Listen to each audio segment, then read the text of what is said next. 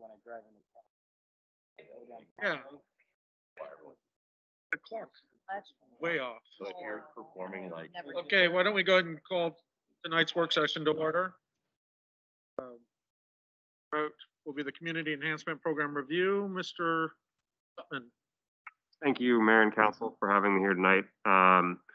So in September, Council asked staff to take a look at reviewing the Community Enhancement Program. And so this report is really just to kind of bring back information on what we found and solicit some input from Council in a couple of areas. From what we found, the CEP has been in existence for about 20 years, at least 20 years. That's as far back as I could find. And it's currently funded by $30,000 a year, which has been the case since 2006. So that will be one area to talk about. After review of the program, we found 4 areas that we think there could be some revisions needed. That would be under program funding, grant awards, grant application changes, and accountability and reporting. So in terms of program funding, as I mentioned, the CEP has not had an update to its budget allocation in 15 or 16 years. And inflation has increased by about total 30%. But to be on par in terms of buying power, and then in terms of efficacy of the program, and for what this program can do for the community, we think that there could be some room for improvement in that area. If we were to increase funds to keep pace with inflation, we'd be looking at about a $9,000 increase with the current funding. That being said, cities that are similarly sized and similar to us do fund their programs at about $10,000 to $50,000, depending. The caveat being that a lot of those cities do get funding from Metro for that. In the area of grant amounts, obviously, if we were to increase the amount of funding available, it might be necessary to figure out how to allocate the funding differently. Make sure that the program is as effective as possible to carry out the goals of council, however that be. So every year, there's a funding gap between what people ask for, what groups ask for, and what is in the program. But currently, the program does get pretty close to full allocation every year. That's a pretty good indicator that the program is being effective. If the budget was to go up, though, there might need to be a change. 2 ways to do that would be to increase the number of grantees funded, which might not be feasible every year, depending on the amount of applicants or the specific programs that are asking for money. The other way would be to increase the funding limit to make sure that those funds are distributed fully and so that the program is as effective as possible. The third area that we want to talk about briefly would be the grant application itself. So if you've reviewed the application, you probably found that there are some things that are included in there in the packet that say they're included that are not included. The application is frankly a little bit outdated and could use some changes in various areas to bring it up to kind of current contextual standards. Along with that, and probably the biggest opportunity, and this ties into the fourth area I want to talk about, is the reporting requirements. So currently, people who are funded, organizations who are funded, are required to report back, but it's a very limited report. We don't necessarily ask for receipts in there, but we do ask that they basically say, if you used the funds in this manner, this is what we did. There's no accountability. If they don't report back, they can still come back next year and ask for more grant funding. And so one of the things that we're seeing in other grant programs is that, one, there is a form given to report back asking for key things like, you spent the money, where did you spend it, how did that align with your budget, what were the outcomes of your program, what were the outputs of your program, how did you achieve the goals, and then also the accountability in terms of the actual cost. So that could be a fairly simple change. And we would recommend that, and it is inconsistent with other grant programs, is that if people don't be reporting, typically they don't qualify for future rounds of funding. That pretty much wraps up the findings in brief. And so tonight, I'm really here to answer questions and to get input in those 4 areas about how council might like to see those things changed. So I guess if anybody has questions, answer. I just thought it looked real good what you did. I think they all made sense to me. The only concern I had a little bit was the application form itself, and maybe we could consolidate that. We don't want people to think they have to fill in all the lines, I think. Yeah, and that's some of it too, is it does look intimidating, and some of the information that we're asking for seems either too much or too little. And that's why I did attach the Forest Grove one, is because they do ask some very targeted questions that elicit shorter answers and more data at the same time. Yeah, I thought what you had there looked good to me. Yeah, Isaac, I agree. I thought you did a nice thorough job of this. And the one caveat that you've singled out yourself is that, the accountability. And so, well, yeah, it's like a step back, and I think making it, jumping it up to $39,000 to reflect inflation, that makes sense. But the accountability, and what I would like to see is, once a project has come to fruition, they have an appropriate report. That's when the single disbursement is done. So make the paperwork as minimum as possible on the city staff. So one single reporting period, and then one single disbursement at the end of the project. So I like what you did and suggested options there. Thank you. So I like what you did. I'm a little concerned about the end of the reporting for some of the asks. Some of the asks are asking because they need the money up front. I don't think the Holiday Feather Bazaar could do it, getting the money on the back end. Usually the runs need upfront money, and they're using that as the seed money to get it going. Having done events and requested and dispersed for this, I know that there are events that do that, but when it's either way, they should account for it and have a report back to the city of some format. And I know that the application we currently use is basically was designed after the Forest Grove one, as Mike bought current format over from Forest Grove. I agree with increasing it. It's been 3,000 as long as I remember. In fact, I remember the fight when it was going to be 0, and we took timber cut money and put it in there. So. Yeah, I would add too, I think the concern, on our part was that exactly what you said, Mayor, that if the funding wasn't available up front, some of these smaller programs would really be challenged to do the projects if they were relying on a reimbursement type of grant. And that's why we had discussed, that there would be a requirement to come back and actually present on the project you completed. And that would be the mechanism to continue being eligible for the grant program moving forward. So, if in fact you didn't demonstrate that you used the money as, as you said, then. It could be as simple as, here's all my revenues from this event. Right. Including our amount, and here's how they were spent, showing that, okay, Correct. there was the need there. It wasn't, Yes. But we didn't want it to discourage anybody from applying because, they needed the funds first to do the project. And that's what we were kind of trying to balance, was some level of accountability, but also making sure that the funds were there up front if that was needed to actually complete the project. Yeah, I think that's a really good point. And Mayor, there are projects that do need the upfront funding. Right. But if they don't fulfill the accountability agreements, then next year they're not eligible. Sorry, yeah, right? Then there may, and just, could say, you're not eligible for this year, and then they can come back the year after. That's completely up to you. It's just, yes, we wanted to build in some level of accountability without discouraging people from participating. And the number of groups has grown too, and I think that's kind of why you see some of the numbers go down as for requested and what was given out, because we're allocating funds on a certain basis. And the concept on that was always that if 4 council members didn't put funds to a project, then it didn't have the support of the council. Right. The question I always had though is, then we just not disperse those funds, or how, I always thought that we should come back around.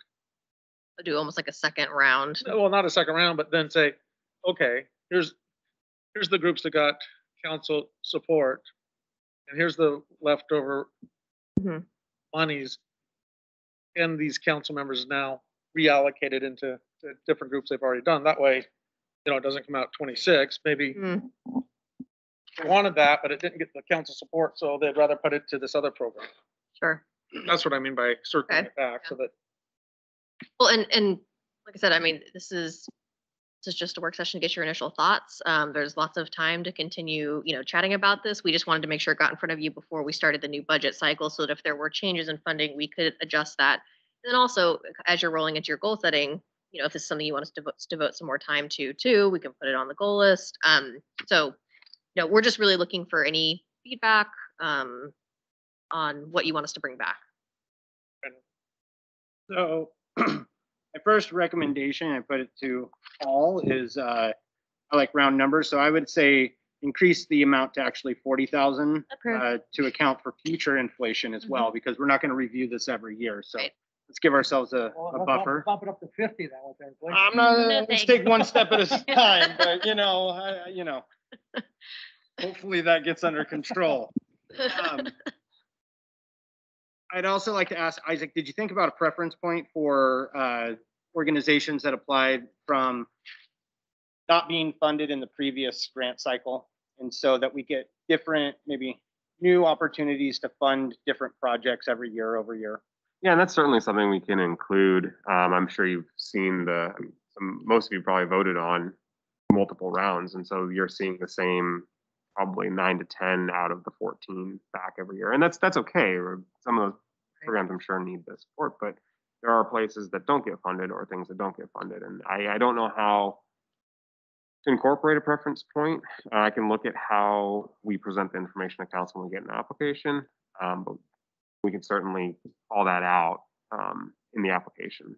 Or maybe setting that as a seed in reminding councils in the future of who received previously versus who had not received in the grant applicant pool. I would also echo the sentiments of right sizing the application and the reporting request. I think we have to be inclusive in drafting those, that we're thinking about staffing and leadership structure of some of the organizations that we're providing funds to and what their bandwidth would be. I would say yes, please, more accountability in reporting on the impact of the funding and how we're supporting that community. We don't want this to be so coming across as being intrusive or something along those lines, but I think that we want to be accountable to the community and saying these dollars are being utilized for positive impact. So those are my recommendations. I do appreciate staff for taking the time, and I would love to continue this conversation because I think it is long overdue. So thank you. And I'd point out too that, yes, we do see a lot of the same organizations that come back and apply for these funds. And I would say part of that, I'm sure, is actually kind of by design of the program, right? Because you're looking for people, part of the qualification is that it's a program that's benefiting Scappoose. So you're only going to have so many organizations that really fit that bill. And so, of course, we want to do our best to keep that Scappoose centric. But I also want to make sure that, if there are other organizations out there that are doing good things in Scappoose and haven't received funding in the past, that we try to make, try to get those people through the door as well. So I appreciate you actually bringing that up, City Manager, because I do see that we get a variety of applicants from outside of Scappoose city limits, which I understand. I mean, we're impacting the community at large, right? Not just within city limits. And so I think acknowledging that we want to have the most impact for those that are within our community. Sometimes, we see a name or something and we forget actually they might be housed outside of that, in that area. And I think the thought is that even if they are located outside of the city, if they're doing good work here in the community, that, we want to be able to support those efforts that they're doing here in the city. So that, I think that's been the focus, is less where they are located and more that the project they are doing is here in the city. Absolutely. I have a clarifying question. Has it been in the past that if not four of us have marked down a dollar amount on something that they receive zero? Did I recall? That was I mean, supposed to, that was when Mike first came on board was. Okay. So, and there were some times when there were some that did happen. I think you find, previous to that, we haggled it out the old fashioned way. Arm wrestle. But see, we don't have, that's not clear to me because we don't come back and have conversations or say after these people left, I'm not giving them any money or I am. Like, we individually turn in our paperwork. And Right. so there isn't like a collective. Right. So right now you all aren't, you're not collectively making those decisions, No. right? You each have your worksheet, you allocate, your share of the funding as you see fit, essentially, and then that person gets whatever, total from each of you is. Were you thinking you wanted to do like more of a collaborative approach? No, I'm just to saying allocate? as it stands, because I'm hearing in part of the conversation tonight that if we don't, if four don't, Right, yeah, it's possible that someone could end up with no allocation. in the past, has it been like, so let's say the mayor gives somebody $50 and the rest of us gave them 0. Do you write them a check for $50? Yeah, the way the Exactly. program No, currently is. that's not how it went. That's When how we it- First start, Haven't we? yeah, no, We've if you given didn't, if them- you didn't get 4 Oh, if we didn't get allocations. 4 total I votes. think there was only one case of that. I don't, and honestly, Yeah, I think there was one. over the years I've seen the program, I don't think I've ever seen it happen like that. Okay. Yeah, there was just one case. Okay, yeah. And I think, I don't recall seeing anything like Yeah. that. It's not in the grant application information anyways. I think there needs to be Yeah. clarification on this with this voting body and the people that are applying, that if they don't receive at least 4 counselors allotting them money, then they won't get any. To me right, personally, that's not really clear. definitely clarify that.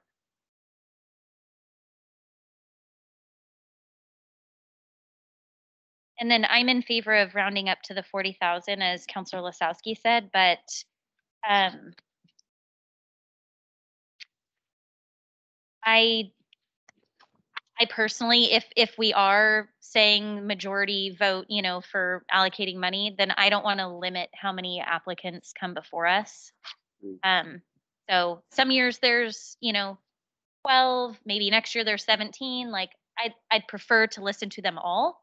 I think the only reason you wouldn't get an application is simply if they didn't qualify for the parameters of the program. Otherwise, they're all gonna come to you. Great. So I'd like that to stay the same. And then just depending on how many are put in front of us, then that depends on how much we're allowed to give each one of them. So I feel like there needs to be a change in that evening. So I think that evening needs to be like presentations, and then we are allotting like on our own paper, but then instead of just giving it over or within 2 weeks, I think either at the end of that meeting or revisit it at the next meeting. But I don't know if that's like a public meeting or not, like where we hash, Scoring in public, is that like, well, like that we're verbally saying, did you give so and so this amount? No, I didn't give them. Okay, that's not the majority of us, $0. Now the money for the rest of the groups has gone up because we're not giving it to, oh, I see what you're saying, okay. like, you can't just turn in your paper without us having a you know what I mean? Mhm. Because then, as the mayor said, then, or somebody had said, then you can give the groups you want more money. Oh, right, If if you're you taking- understand that. you're the taking other- people off right, the that table. Okay, Yeah, so we need to like, so There- understanding where everyone else is at so that you can reallocate funds if there are more. so that night either needs to be 2 parts or it's carried into 2 different meetings. I think 2 different meetings makes it easier. Yeah, I mean, I think that would probably make sense. Do all your Because presentations technically- next. Those allocation sheets are public record. Sure, absolutely. That's actually how the majority of bodies who do this work, is they do presentations separate from the allocating. So I don't know, they don't all say how they do it. Some of them do it directly after, but that is how most of them do it. So they can have those discussions. I would prefer to have like the score sheet or the allocation sheet in front of us to just pencil in our thoughts and pencil in tentative amounts so that we each have some notes, or, Oh, I agree. I think. that I would don't be want to much like more- then the next Yeah, 2 weeks. I think come it'd be back much more helpful to be able to take notes and then while bring, you're receiving the information, then come back to it. whether she holds on to that until the next meeting or we hold on, No, we can certainly hold on to that for you. Mayor, Isaac, I guess I would also like to, if you have any applications that weren't approved because they weren't filled out correctly or something, I guess I would like to know about that as well. Because maybe they just were on the wrong track, but if they, assume that if they turn in something that's not quite correct, you'll call them and say, hey, you need this squared away, would you, kind of thing? Okay. Sure. And I think that the qualifications are more to make sure that the programs are targeted at SCAP. Okay. The other thing is sometimes we do get applicants that are think are valid, but they actually backed out of it, like we did this last year because of COVID. So that would be the summer youth program that the Kiwanis has sponsored.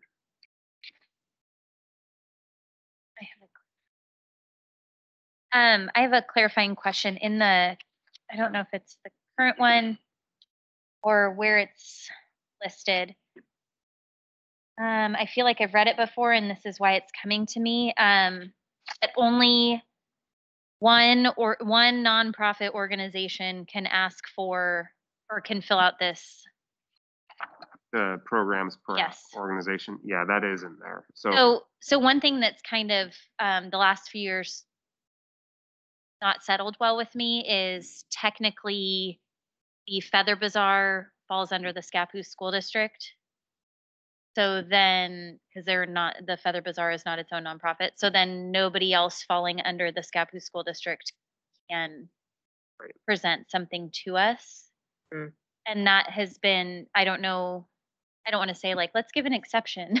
right. But to me, I know that there are other projects that other schools have wanted to do, but then they've been told, and I'm not like pointing out the Feather Bazaar, but that one just always gets in but other projects aren't able to either turn it in or whatnot.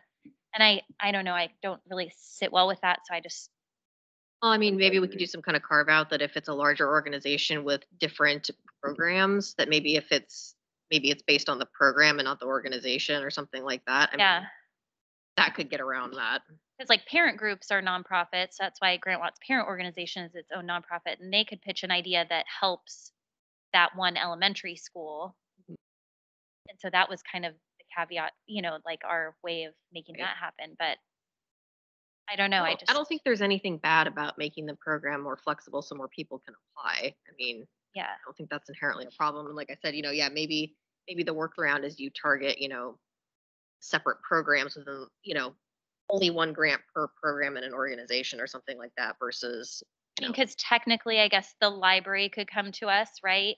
And they could have two different programs that they want to do. And it's up to us to either fund both or say, well, let's maybe the majority of us No, fund and this one. maybe you could say too, we're going to, list which program you want the money to get first. Maybe you prioritize that one. If you run out of funds, the second program doesn't get it. But if you end up in a situation where you have the money, you go back and you fund both programs or something like that. But you tell them to rank which program they want the money to have first. You could do something like that. But do we need to have that criteria? I think it might just get in the way altogether. The Kiwanis might have several things that they're doing that would be valid and benefit the community. And I don't see why we need to have that restriction. Some programs have it, and some don't. I don't see why we need it. So just because they have it, I don't want to have it necessarily. I think it's probably just a mechanism to try to distribute the money to more organizations over the program. But again, we're not you could- eliminating anybody. We're just, everybody's welcome to do it. Oh, right. No, absolutely. I think it's just how you want to structure the program. It's just up to you. I think typically what I found was the smaller the program, the more important it was to have that requirement to make sure that there was some kind of equitable fund distribution. But as the programs grow, that requirement seems to drop off just by reading multiple grant applications. Probably Why? for this If very you have two reason. good plans, fund them. Right, and I that's thought- that's I essentially what he's I saying. agree with that, but Pete's notion too is that, if we have 5 really cool, good programs that are going to serve the community to the better good, why wouldn't you fund them? Well, yeah, and I think that's, So I would just Megan's take, point. I would That's just take that out entirely. Just take the one organization, just line it out. We can certainly do that. I mean, you could just say per program. Yeah, per program. That way you don't have the same program.